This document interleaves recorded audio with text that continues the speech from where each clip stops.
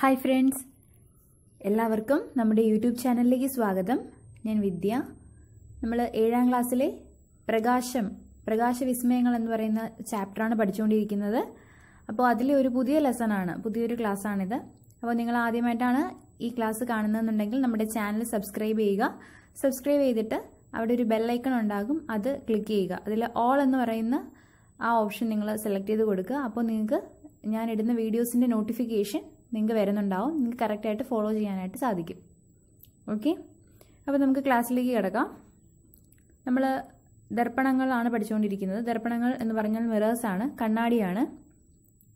ഏതൊക്കെ തരത്തിലുള്ള ദർപ്പണങ്ങളുണ്ട്? സമതല ദർപ്പണമുണ്ട്. നമ്മൾ അതിനെ പറ്റിയിട്ടുള്ള ഡീറ്റെയിൽസ് ഒക്കെ പഠിച്ചു കഴിഞ്ഞു. സമതല ദർപ്പണം അല്ലെങ്കിൽ പ്ലെയിൻ മിറർ എന്ന് പറയുന്നു.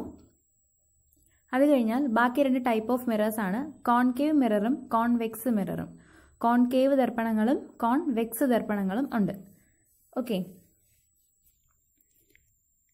പ്രതിപദിക്കുന്ന തലം ഉള്ളിലേക്ക് വളഞ്ഞത്. അതായത് പ്രതിപദിക്കുന്ന തലം എന്ന് പറഞ്ഞാൽ ഒരു കണ്ണാടി എടുത്തു കഴിഞ്ഞാൽ കണ്ണാടിയുടെ ഒരു വശം മാത്രമല്ലേ റിഫ്ലക്ട് ചെയ്യുള്ളൂ.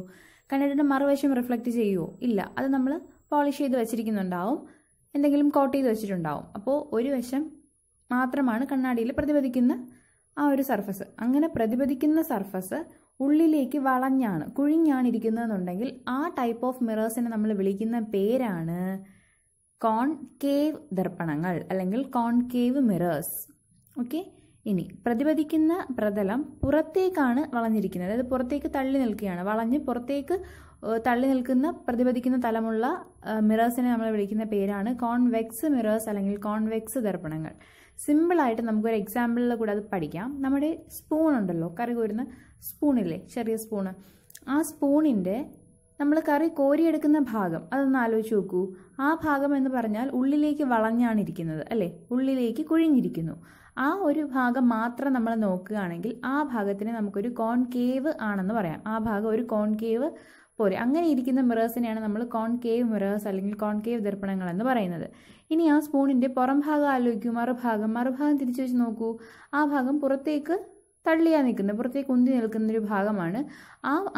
അങ്ങനത്തെ ഒരു ഷേപ്പിൽ ഇരിക്കുന്ന മിററിനെ നമുക്ക് കോൺവെക്സ് മിറർ അല്ലെങ്കിൽ കോൺവെക്സ് ദർപ്പണം എന്ന് പറയാം. ക്ലിയർ ആണല്ലോ പറഞ്ഞത്? Concave ദർപ്പണങ്ങളും convex ദർപ്പണങ്ങളും. ഓക്കെ, അപ്പോൾ പ്രതിപദിക്കുന്ന പ്രതലം ഉള്ളിലേക്ക് വളഞ്ഞത് കോൺകേവ് ആണ്, പ്രതിപദിക്കുന്ന പ്രതലം പുറത്തേക്ക് വളഞ്ഞത് കോൺവെക്സ് ആണ് എന്ന് ഓർമ്മിച്ച് വെച്ചിരിക്കുക. ഇനി സ്ക്രീനിൽ പതിപ്പിക്കാൻ കഴിയുന്ന പ്രതിബിംബത്തെ യഥാർത്ഥ പ്രതിബിംബം എന്നും ദർപ്പണത്തിനുള്ളിൽ കാണുന്നതും സ്ക്രീനിൽ പതിപ്പിക്കാൻ കഴിയാത്തതുമായ പ്രതിബിംബത്തെ മിഥ്യാപ്രതിബിംബം അല്ലെങ്കിൽ വിർച്വൽ ഇമേജ് എന്നും പറയുന്നു. അതായത് നമുക്കിപ്പോൾ ഒരു മെഴുകുതിരി നമ്മൾ കത്തിച്ച് വെച്ചിട്ട് അതിൻ്റെ മുന്നിൽ ഒരു മിറർ വെച്ചു. ഓക്കെ, ഒരു മിററിൽ ആ പ്രതിബിംബം ഉണ്ടായി. എന്നിട്ട് നമ്മളൊരു സ്ക്രീന് ഒരു പർട്ടിക്കുലർ ഡിസ്റ്റൻസിൽ ഒരു പ്രത്യേക അകലത്തിൽ നമ്മളൊരു സ്ക്രീൻ വെച്ച് കഴിഞ്ഞാൽ ആ മെഴുകുതിരിയുടെ ഇമേജ് നമുക്ക് കിട്ടിയ പ്രതിബിംബത്തിനെ ആ സ്ക്രീനിൽ നമുക്ക് പതിപ്പിക്കാൻ പറ്റുമോ ഇല്ലയോ എന്നാണ് ക്വസ്റ്റ്യൻ. ഓക്കെ, അപ്പോൾ ഒരു മെഴുകുതിരി നമ്മൾ സ്കൂൾ ക്ലാസ്സുകളിൽ ചെയ്യുന്ന എക്സ്പെരിമെൻ്റ് ആണിത്. ഒരു മെഴുകുതിരി കത്തിച്ച് വെച്ചിട്ട് അതിൻ്റെ തീനാളം നമുക്ക് കണ്ണാടിയിൽ കൂടെ കാണാൻ പറ്റുന്നു. ആ കണ്ണാടിയിൽ കാണുന്ന പ്രതിബിംബത്തിനെ നമുക്കൊരു സ്ക്രീൻ വെച്ചിട്ട് ഒരു ചുമരിലോ അല്ലെങ്കിൽ ഒരു പേപ്പറിലോ എന്തിലെങ്കിലും ഒരു സ്ക്രീനിൽ നമുക്കതിനെ പതിപ്പിക്കാൻ കഴിയുമോ ഇല്ലയോ എന്നുള്ളതാണ്. അങ്ങനെ പതിപ്പിക്കാൻ കഴിയുമെങ്കിൽ, ഒരു മിറർ ഉപയോഗിച്ച് ഉണ്ടാക്കിയ പ്രതിബിംബത്തിനെ നമുക്കൊരു സ്ക്രീനിൽ പതിപ്പിക്കാൻ കഴിയുമെങ്കിൽ അങ്ങനെയുള്ള പ്രതിബിംബത്തിനെ നമ്മൾ വിളിക്കുന്ന പേരാണ് യഥാർത്ഥ പ്രതിബിംബം അല്ലെങ്കിൽ റിയൽ ഇമേജ്. ഓക്കെ, സ്ക്രീനിൽ പതിപ്പിക്കാൻ കഴിഞ്ഞാൽ അത് റിയൽ ഇമേജ് ആണ്. ഇനി ചില പ്രതിബിംബങ്ങളുണ്ട്, അത് നമുക്ക് കണ്ണാടിക്കുള്ളിൽ മാത്രമേ കാണാൻ പറ്റൂ. നമ്മൾ എത്ര സ്ക്രീൻ വെച്ച് നോക്കിയിരുന്നാലും ആ കണ്ണാടിയിൽ കാണുന്ന പ്രതിബിംബത്തിനെ നമുക്കൊരു സ്ക്രീനിലേക്ക് പതിപ്പിക്കാനായിട്ട് സാധിക്കില്ല. ഓക്കെ, അങ്ങനെ സ്ക്രീനിലേക്ക് പതിപ്പിക്കാൻ സാധിച്ചില്ല എന്നുണ്ടെങ്കിൽ അങ്ങനെ ഉണ്ടാകുന്ന പ്രതിബിംബത്തിനെ നമ്മൾ വിളിക്കുന്ന പേര് മിഥ്യാപ്രതിബിംബം എന്നാണ്. മിഥ്യാപ്രതിബിംബം അല്ലെങ്കിൽ വിർച്വൽ ഇമേജ് എന്നാണ് നമ്മൾ വിളിക്കുന്നത്. നമ്മുടെ മുഖം നോക്കുന്ന കണ്ണാടി ആലോചിക്കാം. ആ കണ്ണാടിക്കുള്ളിൽ നമ്മളുടെ ഇമേജ്, നമ്മുടെ പ്രതിബിംബം കാണുന്നുണ്ട്.